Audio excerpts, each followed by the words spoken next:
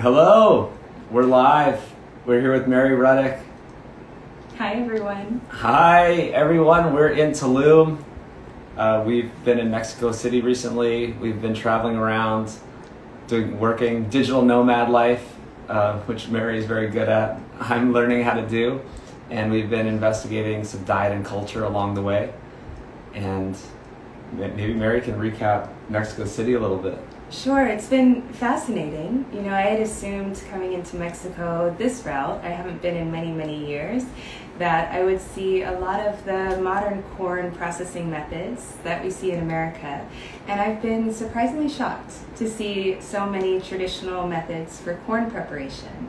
That's not despite the fact that we haven't seen a lot of modern food and even things like ramen noodles, like you posted, Brian. But I have been impressed. I even saw nixtamalized corn tortillas in the 7-Eleven, which was pretty impressive. And most of the women at the street food stands have been using the 5-step process as well. There have been many stands that cook with the pork lard and using lots of the tallow and the animal fat while cooking the meat. And so for the first time, I broke one of my rules that I've had with all of these travels. I never eat street food. It's working with so many people, I see how people get sick overseas, and it's often swimming in fresh water and street food. And so I've avoided street food thus far. But I have to say, we found so many stands that were cooking in animal fat and where the grandmas were making the proper tortillas that I even ate some of the tortillas. I've gone back to the meat, but it was nice while it lasted. It was fun, and it was a good surprise. Yeah, I would say. Yeah, it was great. Like, we've kind of gone back and forth. Sometimes we just get platters of just all meat. So if you tell them, people don't know this, they'll do it, right? They'll just give you a whole plate and just, you say 5 tacos, just sin tortillas, and then they'll just put it on the plate and just give you all the different meats and salsa and anything else you want to put on it. It was really great. But yeah, it's great to have the tortilla as well. You know, try one of them, especially if they're nixtamalized. Maybe you could talk about what nixtamalization even is. Sure. So corn, as we know, is a historical crop, but it's a crop that's become problematic in modern years. Traditionally in Latin America, especially in the northern regions where corn was consumed, again, so corn was kind of in these northern regions where we are here, and then as you go south towards Peru, then the starches become things like yucca, plantain, and even potato as well. But traditionally, corn didn't cause the health issues that it's causing these days because it went through a 5-step process. Hi, Bill. Hey, how are you guys? Hey. Good. Go ahead. I don't want to interrupt the nixtamalization. Go ahead. Oh, I feel like you're the best person to say it. I'll do a summary, and then you can add on to it. But the 5-step process for corn would basically neutralize the plant toxins and prevent deficiencies from occurring when you eat it. So there was sprouting, soaking, fermentation, and then of course treating with lye. So all of these methods were really needed before you could consume corn without having a health issue. And so I was just telling Brian, Bill, that I've been pleasantly surprised at how much of the traditional corn methods I've found here throughout Mexico in the last 6 weeks. Yeah, absolutely. You know, and that process, we know that process is at least 4,000 years old, but maize itself was domesticated at least 10,000 years ago. And we just, about a year and a half ago, figured out a way to archaeologically look at a site, look at the remains, and tell if the maize there has been nixtamalized or not. So I'm convinced that date's going to get pushed back by thousands and thousands of years. There's no doubt in my mind. And you spent time in Mexico as well, and Peru, and some other places? Yeah, and that's the reason I came to Mexico. Well, to learn 2 things: some traditional cheese making to make quesillo, but also the main reason was to learn about nixtamalization. And we spent time in Mexico City. We were with Galia, who I think may even be on here. Galia is amazing, and she's the Weston Price leader for at least Mexico City, if not all of Mexico. And she brought me to. You guys were in Mexico City a few days ago, right? Mm-hmm. Did you get to Cali Maíz with Rahel Sotelo? He's awesome. He's doing a bunch of work with heirloom varieties of maize and nixtamalization. But we went and stayed with a family in Oaxaca in an area called San Antonio de la Cal. It's a little village on top of a mountain. But the cool part about this village is that the entire mountain is made up of cal or calcium hydroxide. So when you're nishtamalizing with cal, they can just literally pull it right out of the ground and stick it in the pot. Incredible. Yeah. Absolutely incredible. And where are you? You should tell us where you are. Yeah, so I'm in the northwest coast of Ireland in this gorgeous little fishing village called Belderrig, and I'm in front of a peat fire in a good friend of mine's cabin, not cabin. What is the word we're looking for here? Cottage. And I got to show you who we have here. So this is my good friend Jason O'Brien, who's a fantastic. He's an archaeologist. He went to school for archaeology, but he owns a food company, several food companies in Ireland. And he uses, he has the same sort of approach to food that we do because of his archaeological background. And he uses that to inform his decisions on how he's going to supply incredibly high quality food all over Ireland. And my good friend, Dr. Aidan O'Sullivan, who is an archaeologist at University College Dublin and runs one of the only experimental archaeology graduate programs in the world. And so he's training archaeologists to actually use hands-on approaches to technology, stone tool production, house building, cooking in ancestral ways to inform the way they interpret the archaeological record. So we're here, and I got to show you outside real quick. I hope I don't lose a signal. There's no signal here, as you can imagine. But this is the view. Oh, wow. And it's the further northwest coast, and the mountains you see in the distance are actually the Appalachian Mountains. So when the continents broke away, part of the Appalachian Mountains ripped away. I had no idea. Yeah, it's beautiful. So it's raining outside, as you can imagine. It's lashing rain. And then, hold on, I'll try not to lose you. And right over this hill here. Down. Uh-oh. We're losing you. And you got to go back. Go back. Go back, Bill. You're breaking up. I think we have to be in the...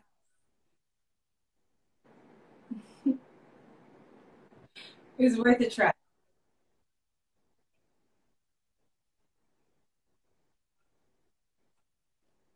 So we're only a few miles away from the world's oldest complex field system, and there's no signal. Shit. Can you hear me? No, you're back now. Now you're back. I might have to Well, that really actually takes... I don't know I think why. if you sit by the fire still, we'll be okay. I'm at the fire. Hopefully. I'm at the fire. Can you hear me? Well, yeah, kind of. Maybe we can just take over for a second. Mm-hmm. Take it on for a minute, and I'll see if I can get a better signal. I might boot out and try to boot back in. Is that okay? Yeah. Okay, that sounds good. So we'll go back to the nixtamalization. So the interesting thing for me was that the closer or the farther away from the city I got, or to the more worker areas of the city, I was seeing the traditional methods. And that's even here in Tulum, which is basically a resort town for yogis. Mm-hmm. If you're in the main strip, I highly doubt it's gone through the process. I mean, potentially it has. But when you go out to the regions like we took you yesterday for those tacos, those are properly made tortillas. So these are things I don't know about you, I still wouldn't use unless I was in good health, like perfect health. But someone in health could maintain their health on that food, which fits with history. Well, I think it's interesting is some people ask the questions like, how did these cultures survive for all these years on corn? Like, there's a lot of corn, and I've always wondered that too, because it's not very nutrient dense, and we know about the different anti-nutrients in it. And this is why they use this 5-step process, so they could get by. I don't know if they're thriving, if that's the base of their diet, but they have gotten by. Yeah, and it's typically not the basis of the diet. You know, it's a vehicle for fat, for meat or seafood, for ferments, things like that. So we see a lot. I mean, these are very fatty meals that we have been eating, and these are in the more traditional places. If you go towards the more modern places, you see more American style Portland tacos and things like that. Okay, Dr. Bill, now that you're back on, and you have two archaeologists with you. I have to ask you a question, and Okay. I apologize if this isn't their field or your field, so please don't feel that you have to answer. But okay, I was teaching a class earlier this month on plant toxins, and I was teaching to hundreds of practitioners on oxalates and lectins, and we got around to solanines, and solanines and tomatines are ones that I've always found to be more insidious because they're fat soluble and they're very difficult to get rid of. But that really doesn't go with the history of food consumption, because those are found in potatoes, and potatoes were a staple crop in parts of the world. And I understand that you saw some interesting processing of potatoes, and I'm wondering if that doesn't neutralize those plant toxins. So would you or your buddies be able to give us some insights on the potential degradation of solanine, tomatine, and these more insidious fat-soluble plant toxins found within the tomato? And I say more insidious. Yeah. Tomato and potato. Tomato and potato, yeah, because the tomatine, because they stay in the body for longer. They're there for 30 to 90 days, as opposed to the lectin from corn, which is in and out quickly. So I've never let my patients go back to eating potatoes afterwards, and I know that doesn't fit with history. So I've had this conflict. Could you help me? Well, we were actually we were sitting in Ireland, and potatoes obviously here as well. So we were having this conversation this morning over some blood sausage. So anyhow, I went down to, just for the very reasons you're talking about, I went down to Peru and Bolivia and lived with an Aymara family, native family in the Altiplano of Bolivia, and then a Quechua family in the Andes of Peru. And what I wanted to see was how they use technology to detoxify the potatoes and make them safe for consumption. Now, it's important to understand that they were eating potatoes that were highly, highly toxic. And all native potatoes are highly toxic, at a level that will kill you and make you sick fairly quickly. And most of the heirloom varieties, old heirloom varieties, were incredibly toxic as well. What's been done over thousands of years, and they think the potato was domesticated around 10,000 years ago, right in the region that I was at, is that the breeding didn't get rid of those toxins. It just brought them to a lower level. And what's really scary about that is when we bring the toxins down to a lower level where they don't have an immediate effect on someone, or at least a recognizable effect on somebody right away, we forget about them, and it's not in our conscience. So most of the people I talk to don't realize that there's an inherent danger with eating even a store-bought potato when there really is. So the reason I went down was because I know that those potatoes they're dealing with have the same toxins, just at much higher levels. It's in their conscience. It's in their daily practice of how they deal with the potatoes. And this is what I learned. Number one, they eat a massive quantity of potatoes. And I mean sometimes 8, 10, 12 potatoes a day per person.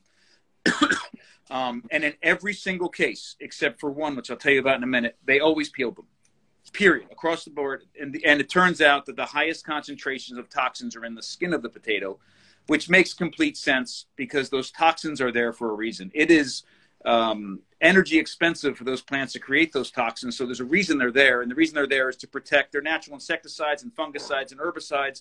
They protect the valuable parts of plants from predation from other things. So it makes sense that the skin, the barrier between this energy powerhouse, the underground storage organ of the potato plant, and anything that could attack it is there. So the first thing they always did was peel it. Didn't matter if they boiled it or fermented it or stuck it in the oven, they always peeled it. And what's fascinating is that their potatoes, their heirloom potatoes, are not like ours, where it looks like a football, and with a potato peeler, you can peel it in 15 seconds. These potatoes were these gnarly looking things, and they had knives, and it took them, 5 minutes to peel one potato. So they did it purposefully, and it made sense. The other thing is that they rarely, especially these heirloom varieties, rarely did they just eat them. They always did something to detoxify them at some level. So the main reason I went down was to see them practicing the act of geophagy, which is the intentional consumption of earth, which we see across animal species and in a lot of humans still today. But we think obviously we were eating massive amounts, not massive, we included dirt or earth or clays in our diets for a long period of time. We do it for two reasons. One, to increase mineral consumption, and two, to detoxify our food. And there's a lot of toxins with the right kind of clays in the soil that will bind with the toxin. It puts it into a state our body can't recognize. So we absorb the nutrition from the food, and then we pass the toxins through, or some of the toxins at least, through our body. So in the Aymara group I was with, they still practice this, and they take incredibly toxic potatoes. They roast them in these little hornitos, these little ovens that they build out of dirt. And there's no trees on the Altiplano; it's too high. And they use cow patties, cow manure, to fuel these fires. They roast these potatoes, and then when they eat them, they take the potatoes, they dip them in the clay, and every bite goes to the clay, into their mouth, into the clay, into their mouth. And a couple of big takeaways were, number one, these were the most toxic potatoes I ate the entire time I was there, and they ate the clay did it. They didn't peel these potatoes. It was the only time they didn't peel the potatoes, which I think speaks to the power of the clay detoxification. And number two, which I thought was fascinating, it tasted good. Like, it wasn't this weird, like, oh my gosh, I'm eating dirt, or there's a weird texture or weird flavor. The youngest daughter in the family, when we were done eating all the potatoes, there was still some clay in the bottom of the bowl, and she took her finger like a kid today would do with mayonnaise or ketchup, and she just took it and just started eating all the clay. She enjoyed the flavor. In the other group, real quick, in the Andes, they make something called tokash, which is a long fermented potato. They take the potatoes and they bury them in the ground for a minimum of 6 months. The stuff I took out of the ground was in the ground for 2 years. Pulled it out of the ground, peeled it, and ate it raw, and also cooked them. And their main traditional dish, I forget the name of it, this was the basis of it. Not only do those practices detoxify the potatoes, and in the case of the fermentation, pre-digest the potatoes to allow the bodies to have more access to the nutrition, but they're looking in Peru right now at the medicinal value of these potatoes are out of control. They are they're seeing all sorts of cancer fighting benefits from it, and as you can imagine, with all fermented foods, there's a ton of different benefits. So what we're doing at the Modern Stone Age Kitchen back in Maryland is we're taking some of these ideas and applying it to modern food. So we're taking potatoes and we are fermenting the potatoes, and then frying them, peeling them, fermenting them, and then we're frying them in high quality animal fat like lard, and making chips and fries that are something that are a much healthier alternative to most of the chips and the fries that our kids have access to.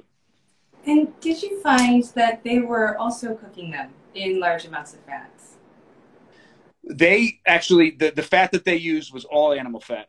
And it is much too long of a conversation to have right now, but I'd love to talk to you about it later on. It turns out that they have a myth.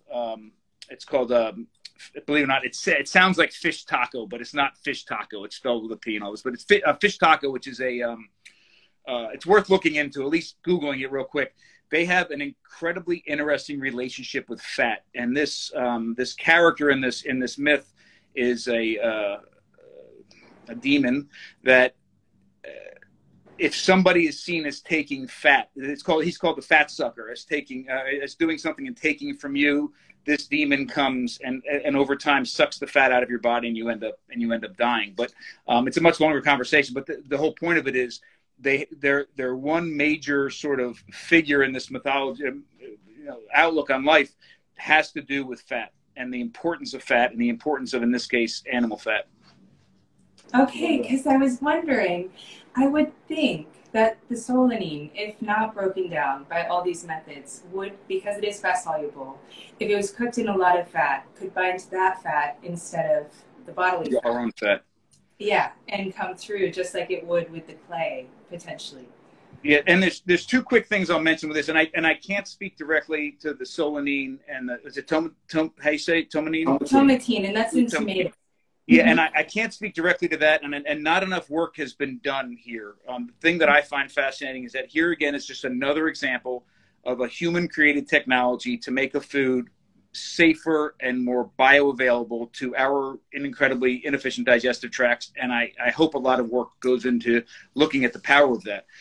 But two things that I think are very important. One is that I still haven't found and if anybody ever finds any, please let me know, a good way to mitigate the negative impact of oxalates fermentation, I've seen a few peer-reviewed studies recently that are showing that it does help a little bit, but oxalates continue to be a huge issue we need to look out for, even in this case. And number two, and this is a quick side note, but for anybody who wants to maybe do some of these things at home, like the fermenting the potatoes, and with the fat, one of the issues with potatoes today, in addition to everything we said, it's a human, modern created way that we cook the fat that does this. But when you cook a starch in a high temperature, it creates acrylamides. And we know acrylamides, and so it's the combination of starches hitting hot anything, but in this case, fat produces acrylamides. They're cancer. They have a huge issue with, if you go to California and look at a bag of potato chips, it'll say on the back, danger, this contains acrylamides. We know that there's a link between acrylamides and cancer. And it's not that that was in the potato. That was a result of the starch and the way that we cooked it in a high temperature to produce these acrylamides. The cool thing about fermenting potatoes is the food for the lactobacillus bacteria is the starch. So by fermenting potato, automatically you're reducing the amount of starch. And then when you cook it in fat, you're not producing the same number or the same amount of acrylamides. And that is just another way that this becomes a safer dish as well. And I'm not suggesting anybody all of a sudden make potatoes the mainstay of their diet. But if you're going to eat potatoes, there's a healthier, safer way to do it.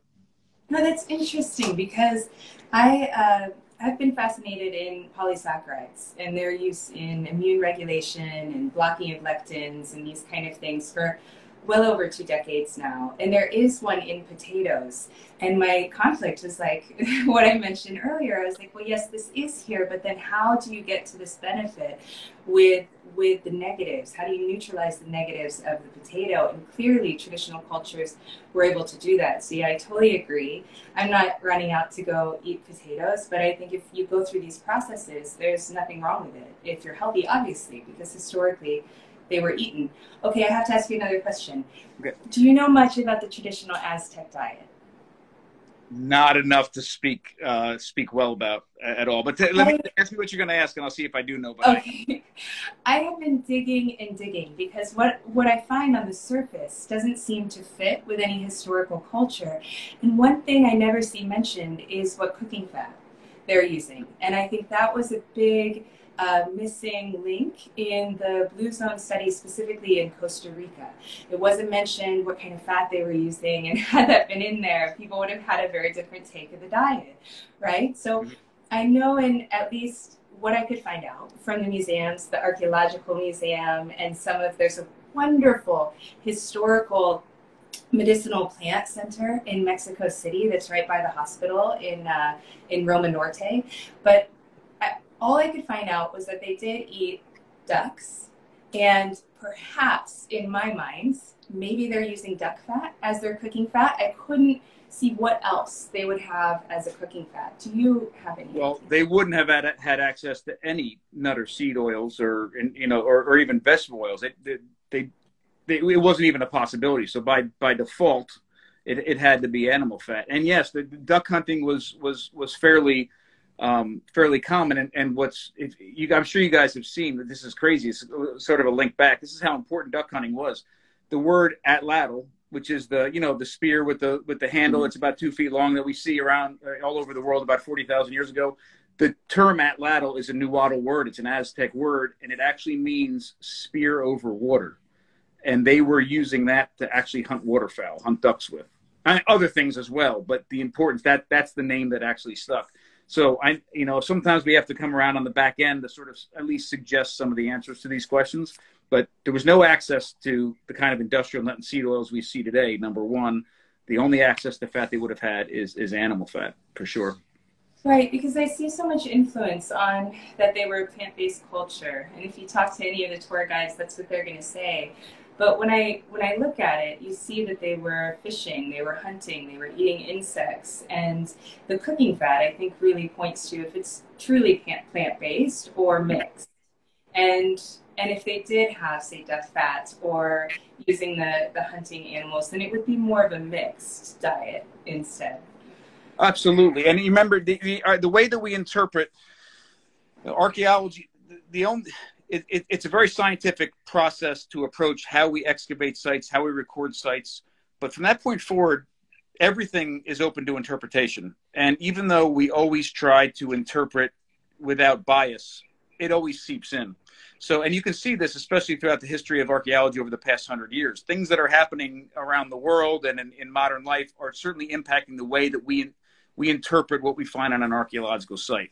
And I can't imagine a world in which the plant forward sort of mantra that's happening today isn't influencing at some level how we interpret this, especially where you're looking at a docent at an archaeological site, walking a tour group through and trying to connect with that tour group, talking to people. So that doesn't mean, and I don't know anything else about who did it, so I can't, who is actually saying these things. But I'll also say one other thing about fat in these areas that have warmer climates. One thing that's typically said, okay, yeah, I understand if you're further away from the equator and you're by the poles, those animals, these wild animals, carry a lot more fat, and it was easier for somebody like an Inuit, for example, to have access to fat. But when you get closer to the when you get closer to the equator, a lot of the wild animals aren't carrying as much fat, especially all year round. So maybe they didn't have as much access to fat. Well, that comes from a perception of the only access to fat is that fat that you see on top of the meat, that's covering a piece of meat. There's a lot of places that animals carry fat. For example, marrow, which is one of the most nutritious, right? In and around the organs for sure, and actually in the bones, the bone grease itself. And we know that animals will actually die of starvation before they impact their marrow resources whatsoever. So even a starving animal in the tropics would have, bones full of marrow and bones full of bone grease, which is easy to extract if you're making something like a bone broth out of the bones. Yeah, well, that makes a lot of sense. We had a lot of bone marrow 2 nights ago. We have eaten so much bone marrow. Yeah, and it was fun talking to people we're with who aren't educated on nutrition, and they really are bought into this plant-based, plant-forward paradigm. They just don't get it. They didn't know why bone marrow is healthy at all. But I was explaining to them the history of humans and how this is part of the reason we became human, is we had access. This is all stuff that Bill taught me, and we had the tools, and we break open the bones and eat the marrow, and there's such valuable nutrients and energy that created humans. And now everyone here thinks vegan is the way to go, especially in Tulum. It's all like, oh, vegan menu, vegan menu. And it's just crazy because Bill's out here doing the real work, out there looking at these ancient cultures and how they live. And you of course, have not found any vegan cultures. This was all like animal-based nutrition has been around forever. Yeah. And you know what? 2 things. I heard you guys talking about the street food and how amazing some of the street food in Mexico is. And I mean, when I was with Galia a few weeks ago, we were in Mexico City and we're eating tacos made with beef eyes. I mean, yes. The entirety of what goes in the middle are cow eyes. It was a fantastic taco. But unfortunately, a lot of the people who are making the really good high quality food are living at a poverty level, and it makes sense to them economically to, they're making this amazing food, they're selling it all, and they're feeding their family boxes of pasta and, big 2 liters of Coca-Cola. And so I just bring that up because there's another side to some of this. We have to do something to change the entire system and empower the people that are making the good food to also feed themselves and their families the same. Well, I posted about this. Well, 2 things. One is they go through the 5-step process of nixtamalization, and then they just douse it in vegetable oil. It's just a sad part. Some of them, yeah. Some of them. We found the ones that cooked with the lard, but it's so sad to see they just don't understand it, or maybe they've gotten the mainstream message of, eat the vegetable oil, or it's just cheaper, whatever it is. It's sad. Another really sad thing I posted about is in Mexico City, I watched 2 women. I said they ate a meal completely free of protein and nutrients. They ate the instant noodles, those cup of noodles, with chips, cookies, and 2-liter soda. That was their whole meal. That was the whole meal. The whole meal. The whole meal. I couldn't stop talking about it. Mary's like, why is this guy still talking about this? I'm like, I see it all the time, which I should be taking photos of this. You're right to do so. But we were at a pulque restaurant, a pulque cafe with the real pulque, where it's been fermented for 2 weeks as opposed to the 1 day, and it's got this strength. For those of you that aren't familiar with it, it's a fermented beverage from Aztec times, made from the inulin, the agave plant, and it's fermented into an alcohol, but it's very nutritious and very filling. It feels like you've eaten a soup. It's you feel well taken care of. But anyway, we were there, and it was a local place. It wasn't a tourist place, so it was lots of locals. And behind us, there were these two girls that were eating that meal. And for those, I know you've gotten some flack about the pricing of that. It's actually much cheaper to get the street tacos and to not have a meal like that with the instant noodles and the soda. So it wasn't an issue of poverty or of saving money. I think it's an issue of misinformation, of lost knowledge of how important this food is and how nutritious it is and how it actually is better for you than empty calories. Yeah, and it definitely is there and available. So yes. A few weeks ago when we tried to meet up in Mexico, I was in Oaxaca, and I wish we could have. We just missed each other. But I was teaching at this, and anybody who's listening that likes anything about fermentation, you have to check this event out. It happens every year. Galia is one of the organizers of it. It's called Ferment Oaxaca, and they bring amazing people in. They bring people from all over the world in. Can you hear me okay? Yes, yeah. Great. Okay, they bring people in that are experts in different types of fermentation, and you spend several days in these wonderful classes, face to face with these people. They had people in from England and from Denmark that work with Noma. They had people from North. They had all kinds of people in, and I was teaching a class on fermenting offal. So when I got in there, the markets in Oaxaca, like all over Mexico, have awesome access to offal. And we didn't think getting anything was going to be a problem. The ingredients that I needed. But the problem that I had was actually getting back fat. That fat on the back of a pig that exists between the loins and the skin. And usually on most pigs, it's at least an inch thick. On some pigs, it's inches thick. And we went into the market to get it. We couldn't get any. So we finally found somebody that said they would bring it to us the next day. And the workshop was literally the next day. So we were a little bit nervous. And I said, listen, just grab the skin with all the fat on it. And that's what I want. And we got it back, and there was hardly any skin or any fat on it whatsoever. And the reason is because they're taking all that fat, rendering it down, and they're cooking all the chicharrones in it. And so it's important to them, and they won't give it up. So it's not like this fat isn't at some level a part of their Mexican culture in different places, and it's not like it's not available. But it's that misinformation that these industrial nut and seed oils are going to save the planet, and that stuff's going to kill us.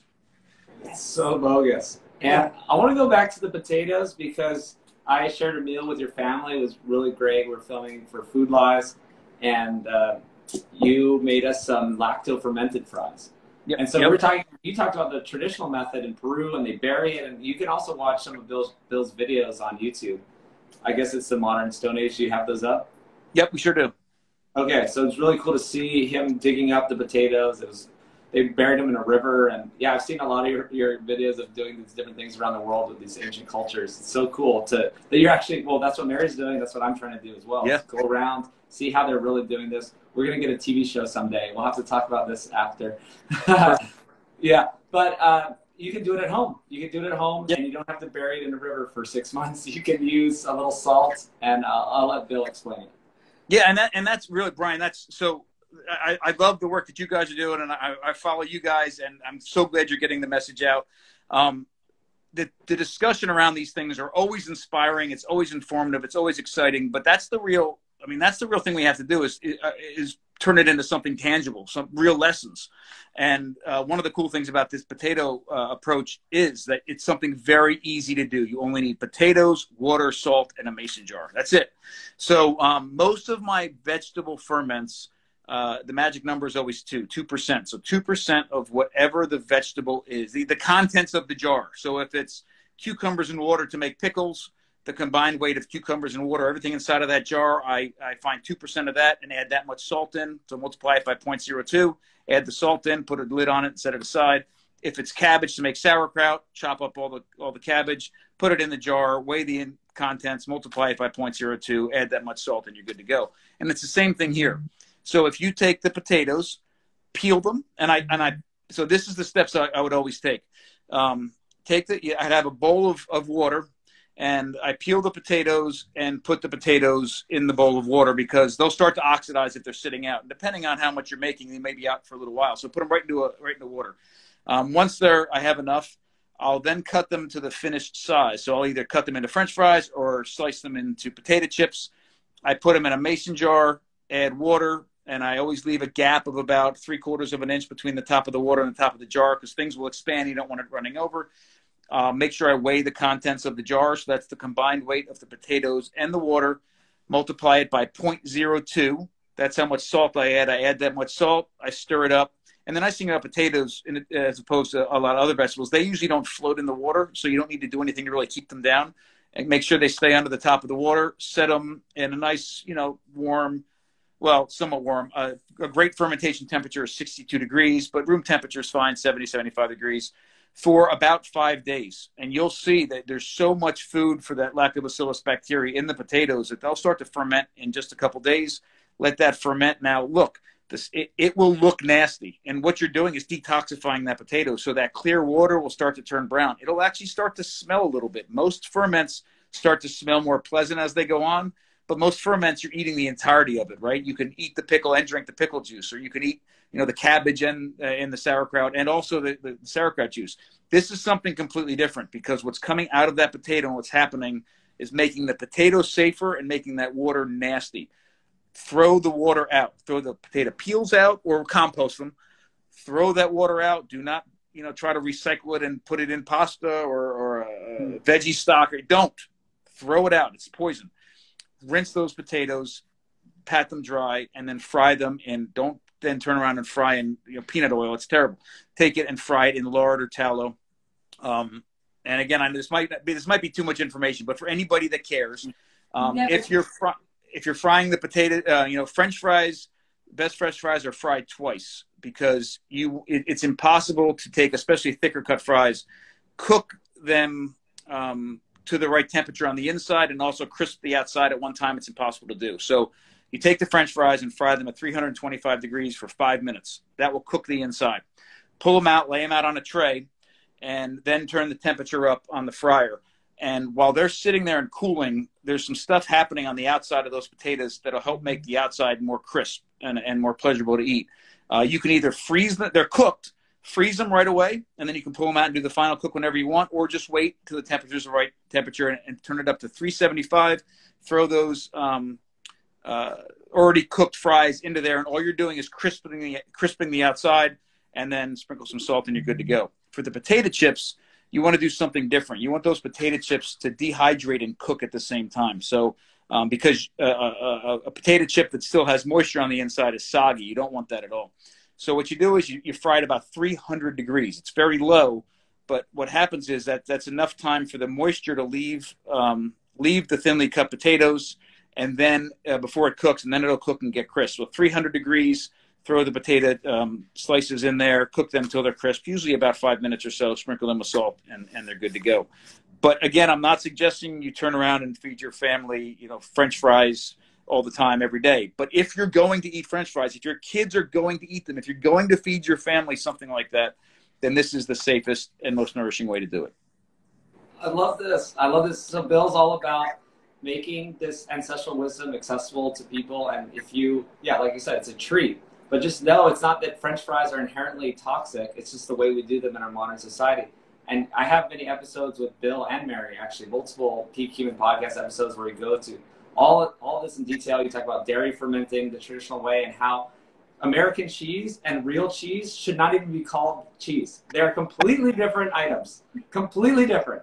And one is nutritious and delicious, and it's what we've done, and it's gotten it so that we can digest it, and one is just a modern process, just trash, really. Absolutely. So I love that. And I want to recap. I'm going to throw it to Mary for the last. We'll try to wrap it up in 5 minutes.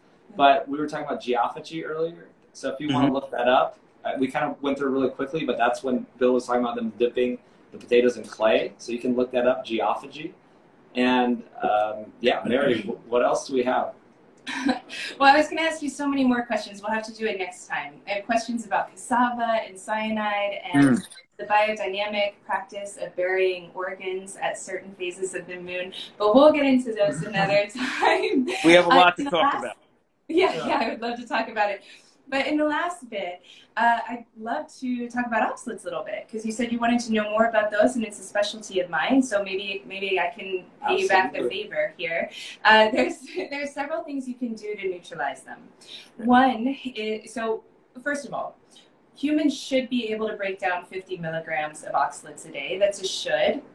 That's in a healthy individual, and that's in someone who has the probiotics that can eat oxalates as well. Not just oxalobacter, but there's Gasseri, and there's about 8 other ones that potentially could. The problem with these probiotics is that if we don't get them through the mother's birth canal, we don't get them at all. And if something happened to the mother where she didn't have these, then the child is born without these. And there's not a way currently to get them through diet. And currently they're not on the market. Gasseri is, but I haven't in practice seen taking that as a pill to work with oxalate issues. However, there are things that neutralize oxalates. So of course, you want to do the cooking methods that reduce them. So for instance, a cup of spinach has on average about 750 milligrams of oxalates. Now that's a lot. Luckily, the spinach season is short. So if people were doing spinach salads, which were not a traditional food, the spinach would have been cooked, you still would have had over 11 months to clear those oxalates from your system. So it wouldn't have been as much of a problem. Now, these areas where spinach grows tended to eat dairy as well. When you eat dairy at the same time as an oxalate food, the oxalate will bind to the calcium in the dairy and it will go straight through your body. It won't bioaccumulate. So if someone has oxalate issues, if they're physically able to eat dairy, that's very important. And it's going to be very helpful in the process, of course. For someone just starting out with oxalates, we want to make sure that we don't overfeed these bacteria, because let's say you were born with oxalobacter. You were one of the 50% that's lucky enough to. You can actually overfeed these guys. And if you overfeed these little bugs, they die from being overfed. So you don't want to go and have spinach smoothies every day. Going back to the cooking method though, if we take that cup of spinach and we boil it and we discard the water, it only cuts the oxalates in half. So that's 300, 350 or so. So really that alone is not enough. So it's really important to either eat the oxalate foods very seasonally, always cooked, and to ideally have dairy with it. One thing that would be very interesting to look into would be to see if some of these soils that are being consumed in South America would have the citrate form of any of the minerals. Because the citrate form, whether it's potassium citrate, calcium citrate, magnesium citrate, all of these will bind to oxalates and prevent them from attaching to bodily tissue and bioaccumulating. So that can be very helpful. Now, one last thing, and it's a huge topic, so I'll make it short. But one last thing, if you're on a carnivore diet, you can use lemon juice. If you drink lemon juice, that will actually allow the release of oxalates in the tissues to come out. Can I but ask not if you're eating vegetables. Because I would love to sit down and pick your brain about this for a long time. But one quick question, because we were talking about this earlier today. How about nuts? Things like almonds. Is there a way to mitigate the oxalates in nuts? There. I think the best way to go is to go for the higher fat nuts if you're going to eat them regularly. So, for instance, macadamia and pecan are not high oxalate at all because of the fat percentage. They're very high fat, and therefore there's not as many oxalates. You can, of course, I mean, I'm always, if you're going to have nuts, they should be soaked and sprouted, always. That's going to slightly reduce the oxalate content. But really, nuts should be eaten seasonally. They are a traditional food. Even where I'm from, in Ohio, the natives there, they would eat acorns. They would make them into breads and things like that. But it wasn't eaten year-round. It was eaten one season of the year. So I think it's important to try not to rely on foods as a daily substance other than meats and things with non-plant toxins. Right. All right, awesome. And I think it's important for people to remember, too, that we forget how difficult it is to process the nuts to get them out, because we can buy them in huge bags already shelled and we eat them by the handful, whereas you'd never eat that many in a single sitting because it would take you 3 days to crack them all. Yes, okay, so I was just listening to a story, and I don't know if this is a myth or not, but in old Peru, apparently a good wife was someone who could peel the potatoes very quickly. And if someone couldn't peel potatoes quickly, they were not wife material, which I think is so relevant for your story of the tiny potatoes and how hard that would be. All right. Yeah, so I really forget how much work it is to get to these foods. And if we sat down, and even if we just sat down and wrote a gratitude journal about all the steps that food had to go through to get to our table, we would think about the consumption rate very differently. Absolutely. Hey, can I show you real quick? I know we got to go, but it'll take 30 seconds. Our meal for the night. This is. I'm going to turn this around and show the meal for the night. So, wow. We just went down to the coast and collected. We have 4 different kinds of seaweed. Wow. We have wild venison burgers. It's what's cool in Ireland is hunters are allowed to sell wild game if they're licensed to do it. So people that don't have access to hunting because they're either not hunters or don't have the land or whatever, they can actually go to the supermarkets and buy wild food, which is not illegal. We have some organic Irish lamb, and straight out of the water, we have some North Atlantic lobsters, which I've got to show you. These guys are awesome. So this is going to be our dinner tonight, and I cannot wait. I mean, the food jealousy is serious. This is crazy. Yes. I don't know. You're in one of the best cuisines in the world right now. We have been getting some good food, but I want to recap real quick because a lot of people listening, because we're finding out we're going to these nice dinners with this group of people, and these people aren't up to speed with nutrition. They have no idea about plant toxins, anti-nutrients, oxalates, tannins, lectins, anything we've been talking about. They have no clue. They think that veganism is the way to go.